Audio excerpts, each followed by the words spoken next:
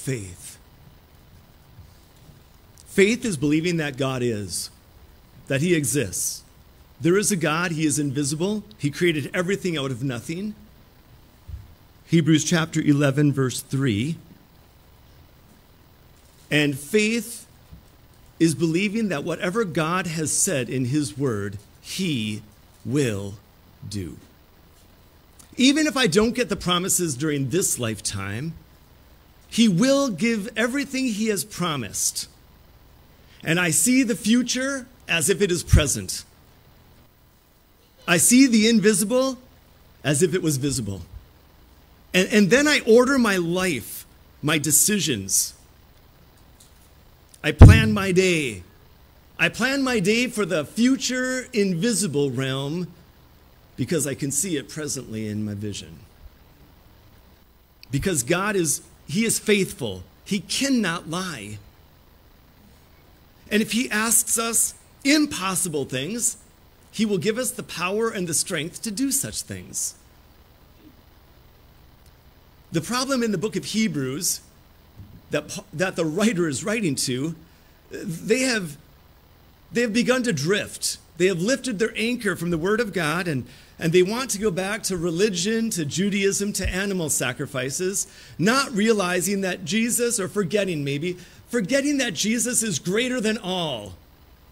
He's greater than the Old Testament prophets who revealed in part and spoke in part at various times and in various ways. He's greater than all the heavenly angels. He's greater than Moses and Joshua and the whole Levitical tribe. He's greater than the high priests that were on earth. There's no one like Jesus. And everything he says, he will do. Do you believe me? Then our lives should be characterized by endurance. In Hebrews 10, after the fourth warning, the warning was, listen, people, listen, believers, you cannot go back and be resaved and start this whole spiritual journey over again. You are going to give one life in account to the Lord at his reward seat. That is it. You only get one opportunity on earth to glorify God in your body and in your spirit, which belong to him. What will you do with it? Will you imitate those who through faith and patience inherit the promises?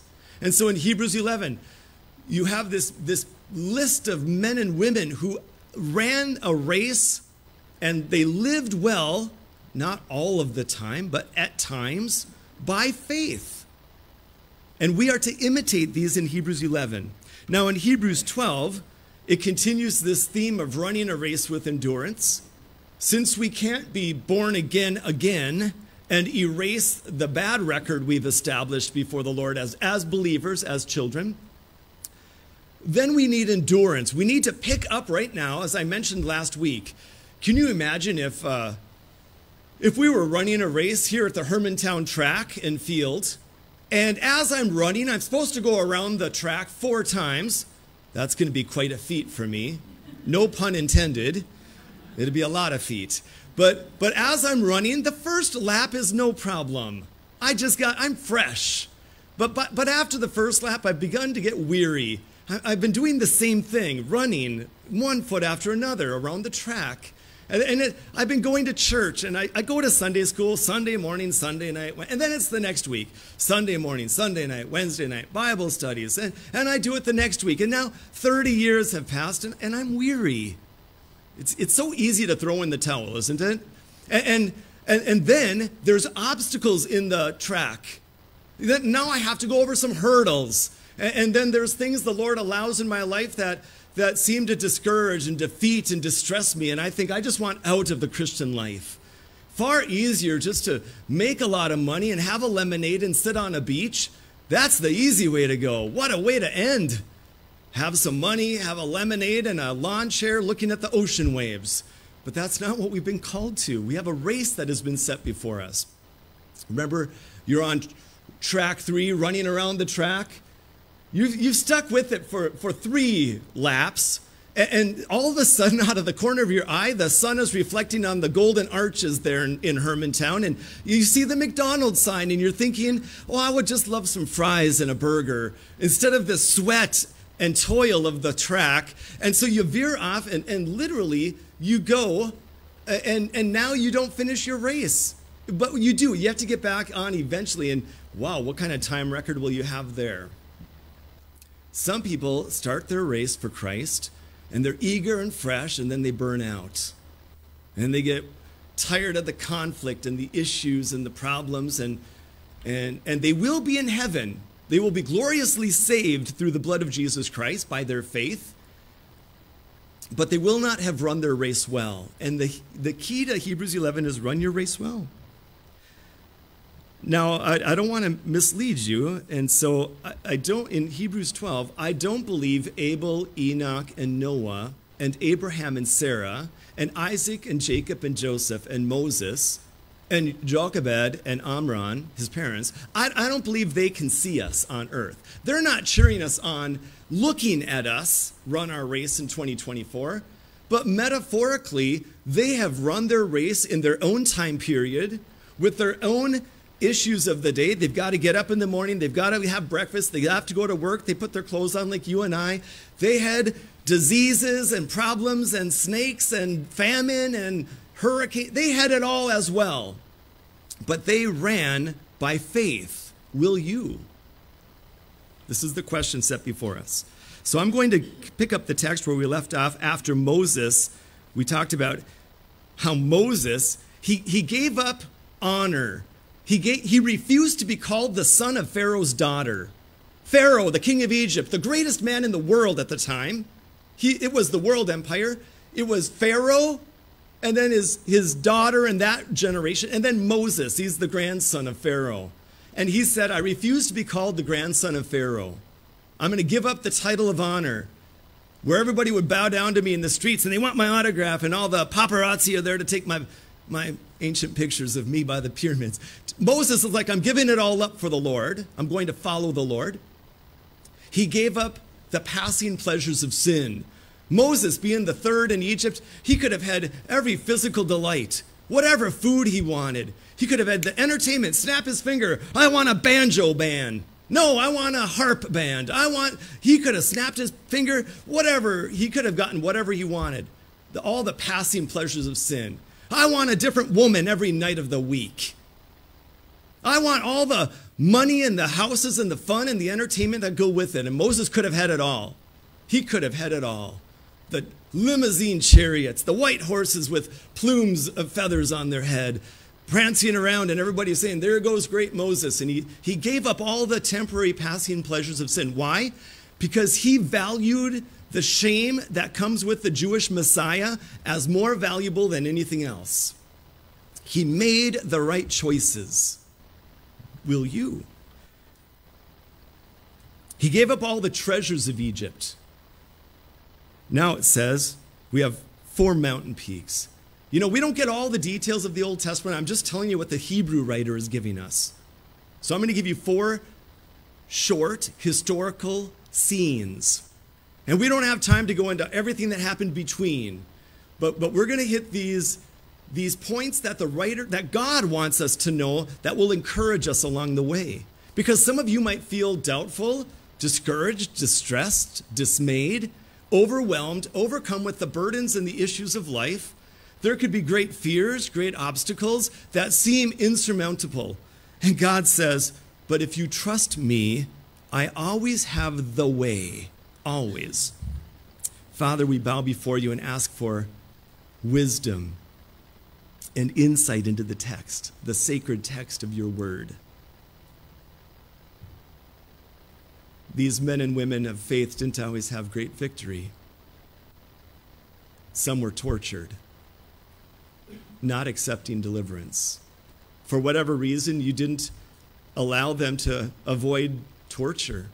Others avoided it, and part of their race, they didn't have that, or they escaped it. Many believers were in chains and imprisonments, beaten, killed, sawn in half. We don't understand your ways. Your ways are mysterious. You move in mysterious ways, your wonders to perform. Why some had great acts of victory in their life, others were victorious in their suffering and their death, even wandering about in dens and caves of whom the world was not worthy. Oh, Father, may we be men and women of faith, trusting that whatever your word says for the New Testament believer, you will do. We in the church can learn from the old. We must learn from the old. And we must live out all of the principles for the local church. Only then will you be pleased. So guide and direct our path. Teach us from these Old Testament historical truth scenes, and may we learn and grow in our faith for the glory of Jesus. Amen. Well, the first mountain peak that we come to is found in verse 28, Hebrews 11:28. You read it, but let's think about it. I love the Bible because the Bible makes us think deeply. It makes us think, what is going on here? Hebrews 11:28, by faith, he, Moses, kept the Passover and the sprinkling of blood, lest he who destroyed the firstborn should touch them.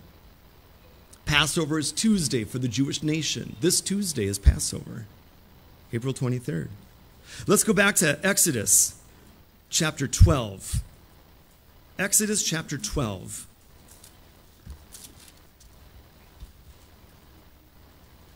Keep your place in Hebrews 11. We'll go back there, but we'll look at these just briefly. The nation Israel has been captive to Egypt as slaves for 430 years, a long time, and it seems like there's no getting out. Yet Amram and Jochebed, Moses' parents, see that their child is beautiful, that he will be the one to release and redeem Israel from slavery. So they protect the boy. And then Moses comes on the scene at 80 years old. He's been 40 years in the Pharaoh's house, and then he's 40 years on the backside of the Mount Sinai in the desert. And now at 80 years old, he comes back into Egypt to demand, let my people go. And God uses Moses. God empowers. He does all the work, and Moses is simply the tool. And there's 9 plagues. You can read all about the plagues in the previous chapters. You've got the Nile turning to blood. You've got the frogs. You've got the lice. You've got the flies. You've got all of the 9 plagues. And Pharaoh's heart is still hard. And so the Lord says there's going to be a 10th plague, and the angel of death that I send, God says, will kill and strike the firstborn of every house, firstborn of man or beast. So the firstborn son and the firstborn of the beasts, of the animals even, will die on a certain night when the angel of death comes upon all of Egypt, even in the Jewish homes. No one can escape this judgment of death. Jewish, Egyptian, it doesn't matter. The angel of death is coming. And the Lord says in chapter 12, now the Lord spoke to Moses and Aaron in the land of Egypt, saying, this month shall be the beginning of months, shall be the first month of the year to you. Speak to all the congregation of Israel, saying, on the 10th of this month, every man shall take for himself a lamb. Verse 5, your lamb shall be without blemish, a male, just like Jesus is without blemish, the Lamb of God, a male of the first year. You may take it from the sheep or from the goats. Verse 6, now you shall keep it until the 14th day of the same month. That's now the day of Passover, we call it. Then the whole assembly of the congregation of Israel shall kill it. Everybody's going to kill their own lamb, every house, their own lamb at the same time, 3 in the afternoon. Everybody's killing their lamb. The bones cannot be broken. It has to be roasted over fire, like Jesus bore the penalty of our sin on the cross. The lamb, no bones broken, roasted over fire with bitter herbs and unleavened bread. But then the Lord said, verse 7, they shall take some of the blood and put it on the 2 doorposts and on the lintel of the houses where they eat it. And they have to stay inside the house. If you leave the house, the firstborn will die. You stay in the house with blood on your lintel and on the 2 doorposts. This sounds weird and strange to us. And it must have to the congregation of Israel. Moses tells the nation there's going to be a 10th plague, the death of your firstborn son. If you want protection, take a lamb, kill it. Don't break any of his bones. Roast it over fire. Take the blood and paint the doorpost of your house with blood, animal blood, and stay inside and have your sandals on and be ready to leave in a hurry. It says in Hebrews 11, verse 28, by faith he kept the Passover and the sprinkling of the blood. Moses believed that what God said would happen. If the angel of death sees the blood on the doorpost, and the lamb that has been slain is a firstborn male without blemish and is roasting on a spit, the angel of death will come over your house and no one will die. And Moses believed God's word and he acted on it, and the nation did as well. And all of their firstborn were saved. But the Egyptian firstborn of man or beast, they all died. Do you see how important faith is? Faith is acting on, first of all, faith is trusting that the Lord is who he says he is and will do what he says he has done. He died on the cross for our sins, and we need faith in Jesus to be born into his family. But we also need to live by faith, and whatever he says, he will do. Can you imagine? People might have been saying this, but wait a minute, Moses, I want a side of macaroni and cheese, and I've only got a few lambs. I don't want to give my firstborn. I'd rather give the runt. I'd rather give the lame and the weak and the one that's deaf and the one that's going to die anyways. Why should we give God the first and the best like he asks? Nobody is saying that. Because for 9 plagues they have seen the hand of God work. No, the finger of God work. The Pharaoh's magicians, they said these plagues are of the finger of God. The hand of God, which brings salvation, is even greater than that, right? Nobody is arguing with God's word because they want their firstborn alive. Whatever God says we will do. Do you know trials and obstacles like plagues and death do that to us? They humble us and they break us of our own will. And we say, Lord, I know now whatever you say I want to do. Let me do it. You tell me to kill a firstborn lamb of mine. It's going to cost me. There's going to be some sacrifice of my own. And then I have to take messy, stinky blood and put the warm blood on the doorpost and then stay inside all night? I guess it means no movies for me. No bowling tonight. No clubs tonight for me. Everybody is willing to submit to the word of God. I find that when things are going well, we don't necessarily want to follow God. We want him to follow us. We're having a time of our life. Get on the roller coaster, Lord. We're having a joyride here. And right now, the church, I feel like we're on a joyride. I feel like, boy, things are going well and God is doing great, great things. Beware. We must follow his word. We must. And they do. The angel of death comes over, and house after house has agonizing screams. Oh, my firstborn! How many deaths and funerals that day? But the Jewish people were saved by trusting the Lord and his word. That whatever God, if God said our children will be safe in the house with blood on the doorpost, then we will do that. If I tell you today, the only way you can get to heaven is by faith in Jesus alone, through his shed blood on the cross and his resurrection for you. It's not by religion, good works, prayers, Bible readings, church attendance. There's nothing you can do to please him. Nothing. Zero. You must come all upon him. Rest your weight fully on him. And many people will say, no, I'd rather have the firstborn die as the angel of death brings his destruction on the land. Will you believe? Will you believe?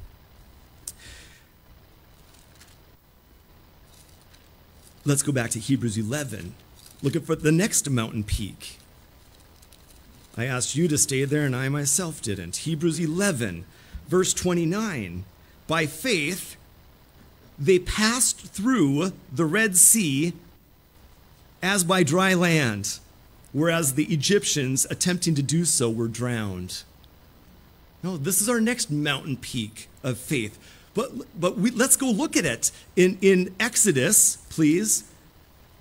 Chapter 13 is where we want to start.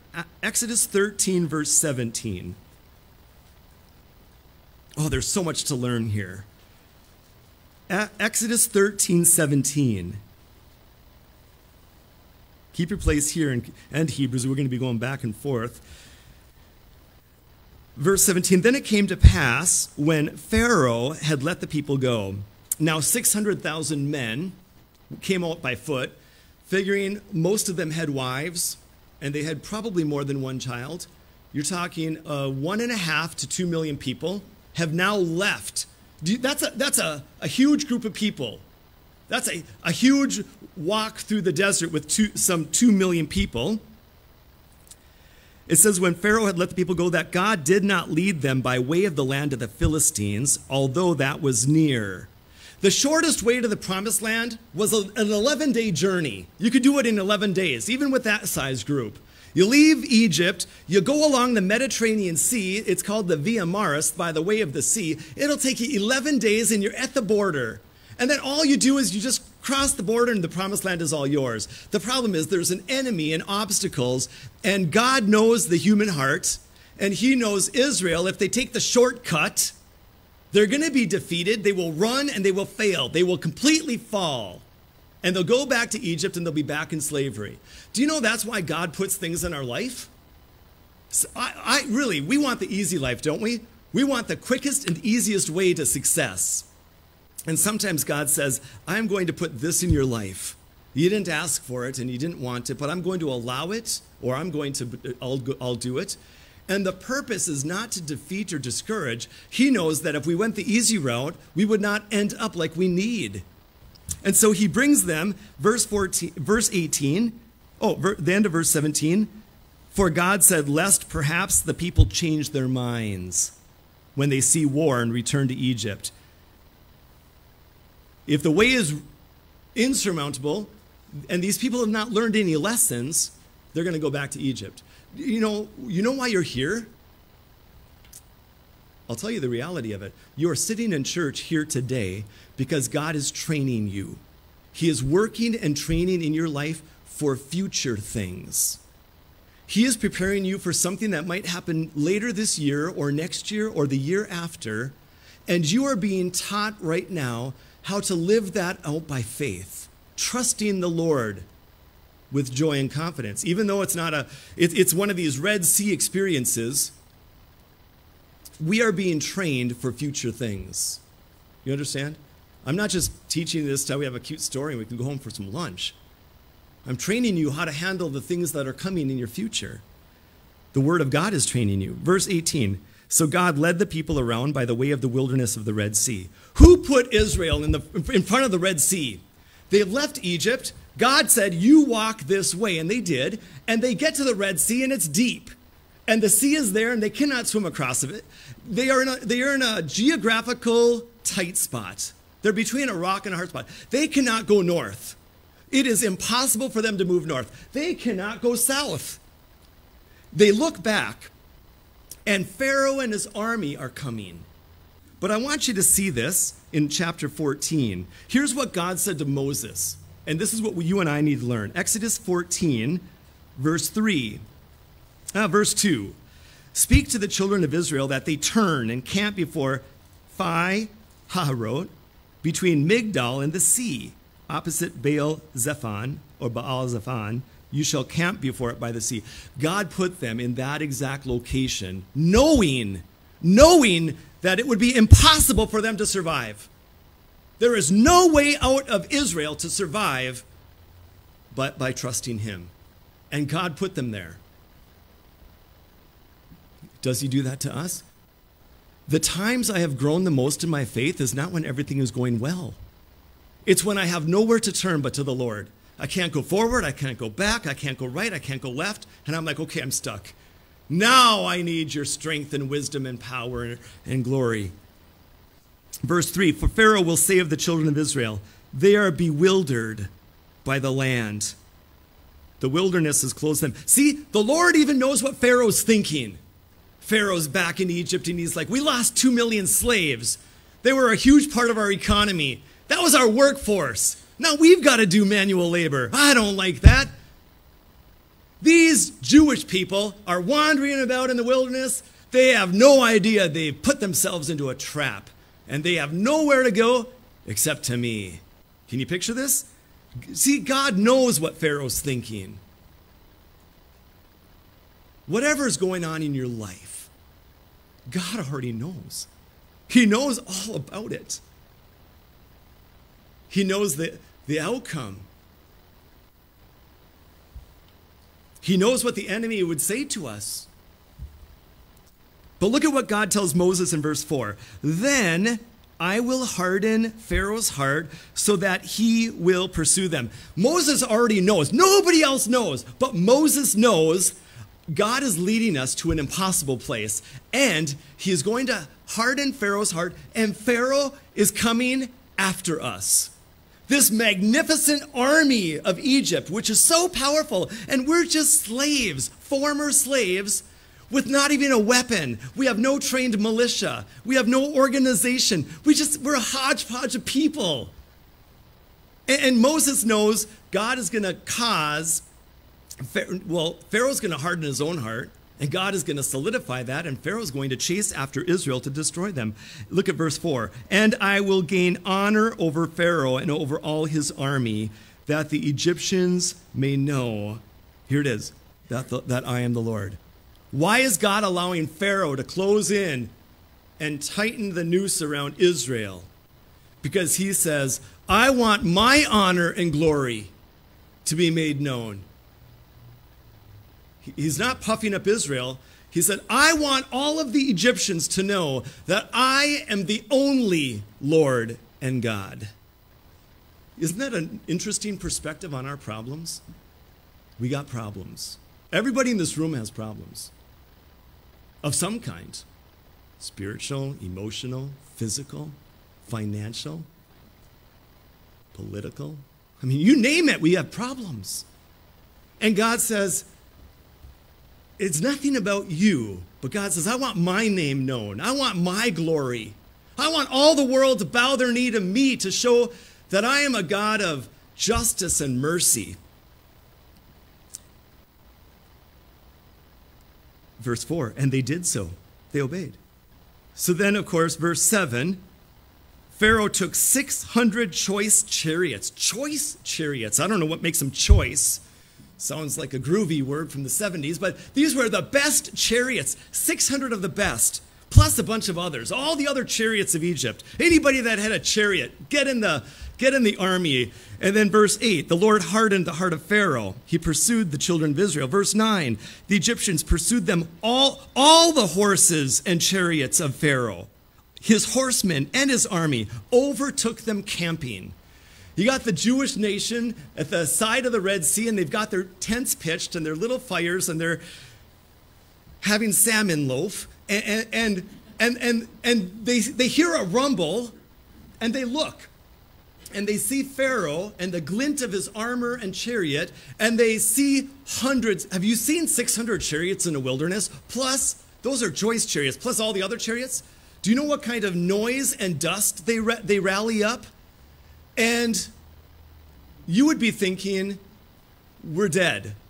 They will be on us in hours, and we will be completely annihilated. Every one of us with a spear thrust through our stomach or chest, even the babies, there's no way we're going to survive.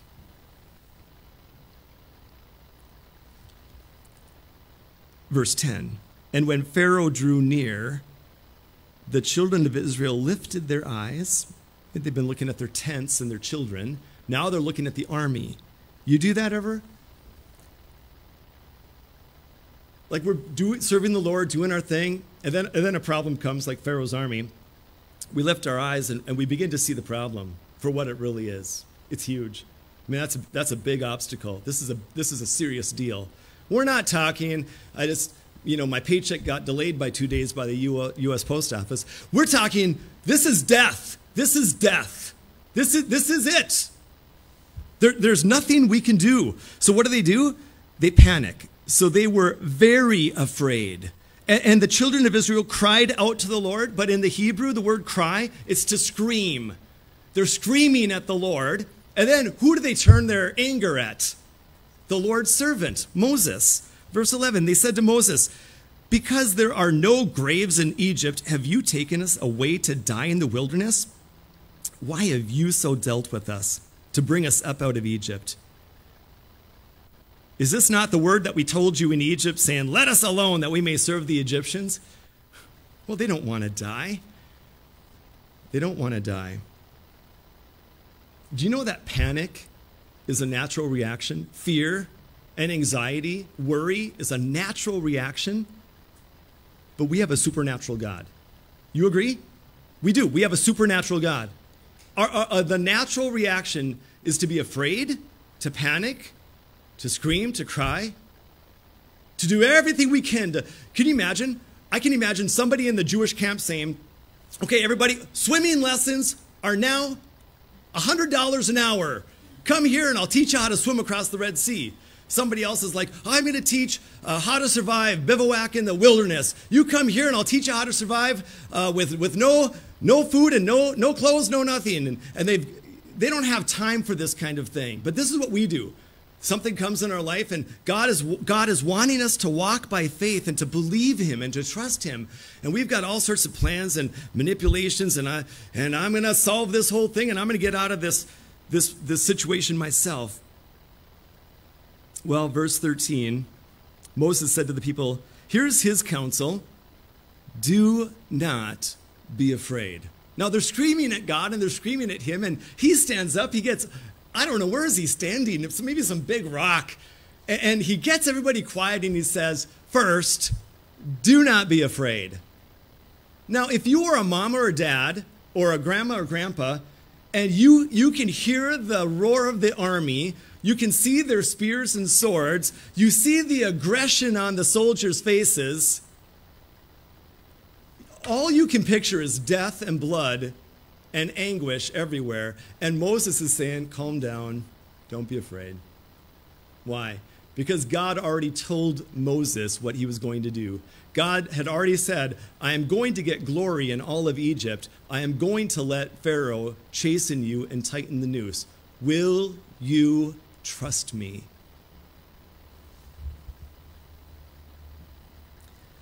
So Moses, verse 13, do not be afraid, stand still.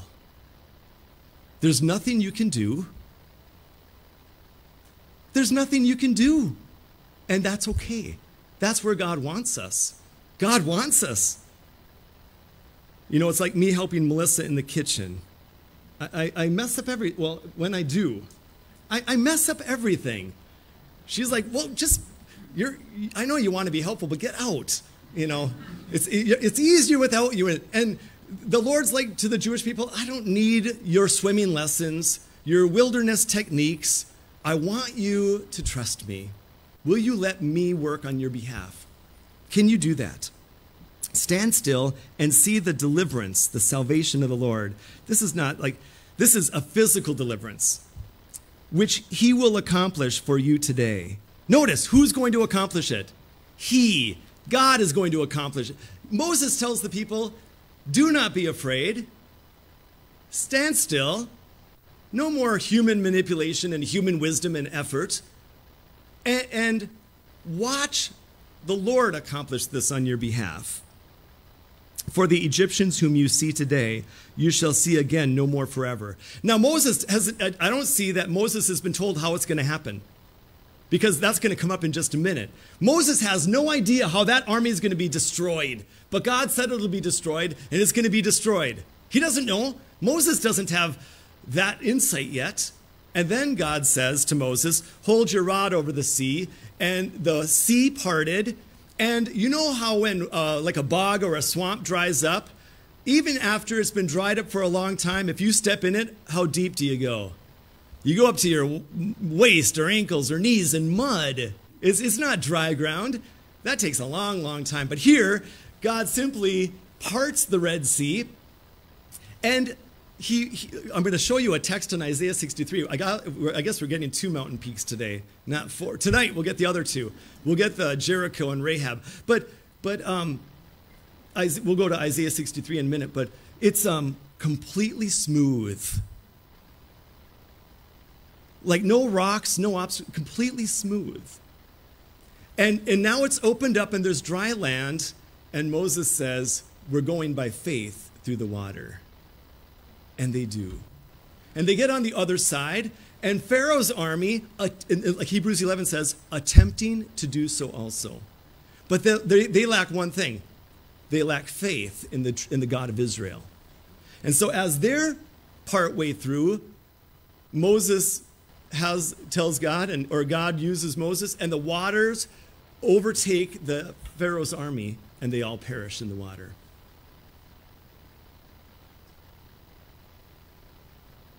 Look at verse 18 real quick for the same theme here. Exodus 14:18. God is definitely trying to teach us something.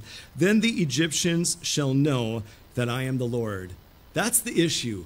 The issue with everything you go through is, will everyone around you know that Jesus Christ is the only Lord and God? That is what counts. That is them. Now go to Isaiah 63 and we'll end here. Isaiah 63. I'm looking forward to Jericho and Rahab tonight. Isaiah 63, speaking about the second coming of Jesus and about God's mercy. We're going to remember God's mercy to Old Testament Israel. Look at verse 11. Isaiah 63:11.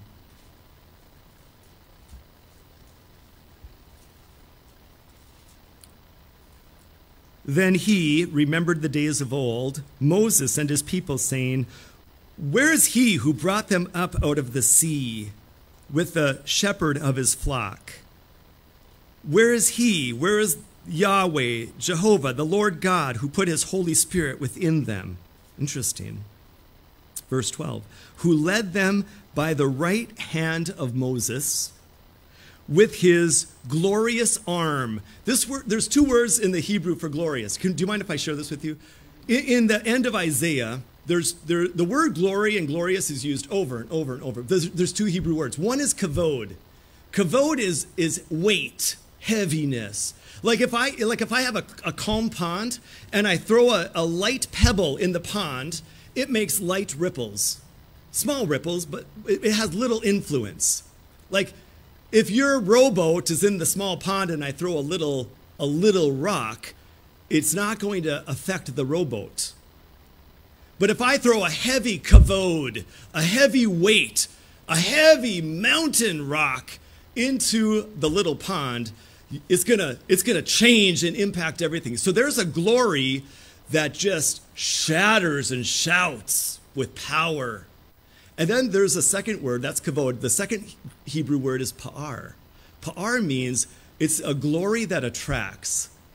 Like, that's a glorious painting. I'm very attracted to the painting. It's a glorious garden. I'm attracted to the garden.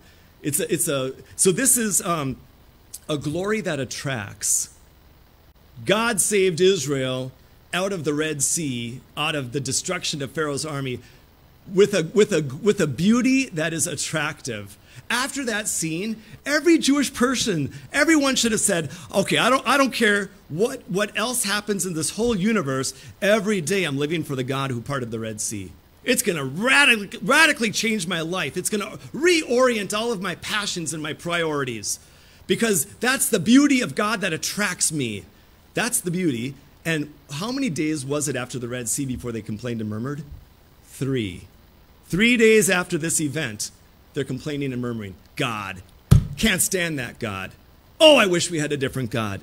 Oh, we're thirsty and we're hungry. Oh, we've got lots of provisions from the Egyptians, but I want something different. I want a Big Mac meal. I don't want these cucumbers and leeks. I want water.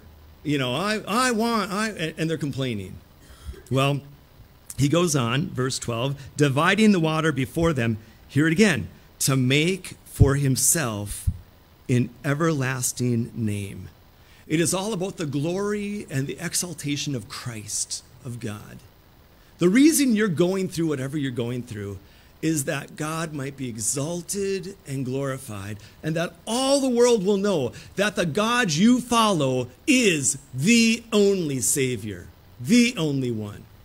And maybe there's no other way that God's name is going to be made known but through the obstacle that you're facing, that you're going through. And then he ends with this, verse 13, who led them through the deep. This Red Sea was not shallow. Oh, I've heard liberal scholars say the Red Sea, it was like 2 inches deep. And they just scattered across it and kicked the water up and it looked like dry ground. It wasn't 2 inches deep. The Bible says the Red Sea was deep at that spot. So it was deep. He led them through the deep. And these are our obstacles. They're deep. As a horse in the wilderness. You ever see a horse in the wilderness? This word wilderness, it's a smooth, open plain. Like not a rock to stumble with. They just go and it's easy. You ever take a horse? I haven't. But if you ever take a horse through like a bunch of rocky areas, boy, the horse has to, then they stumble and their hoof slips on big rocks here and there. No, there's not a rock to be seen and the horse does not stumble. So then God says this, I led them through the deep as a horse in the wilderness that they might not stumble. See, that's the way God works. We have to trust this God.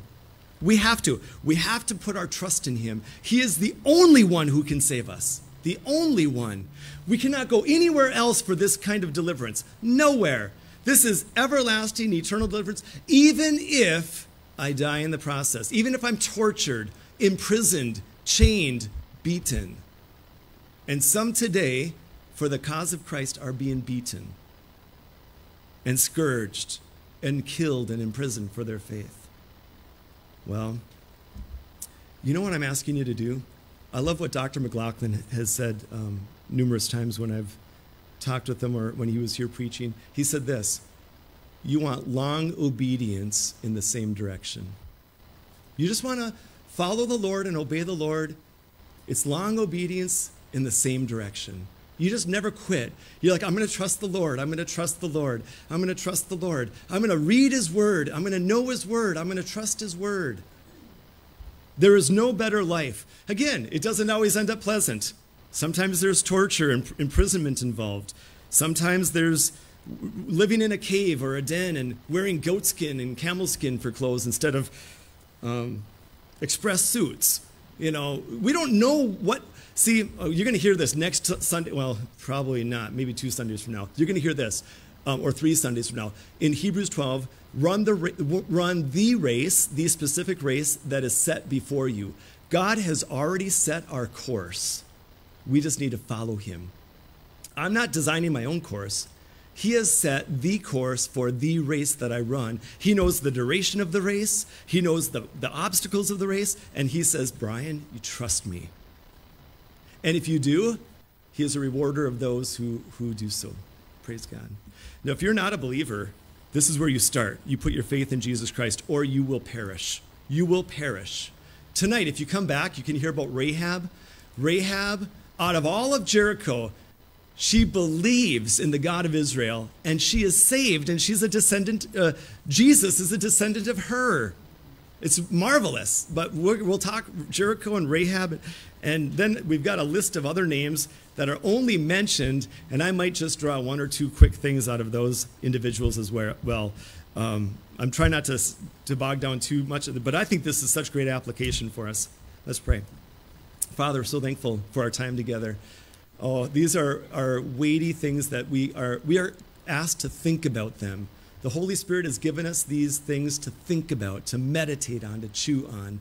Oh, I pray everyone here would go back to Exodus 12 and Exodus 14 and revisit these scenes and look at the faith of Israel and the faith of Moses. Even when most didn't believe and they cried out and screamed against you, they didn't like you and they didn't like Moses, and yet they walked by faith through the Red Sea.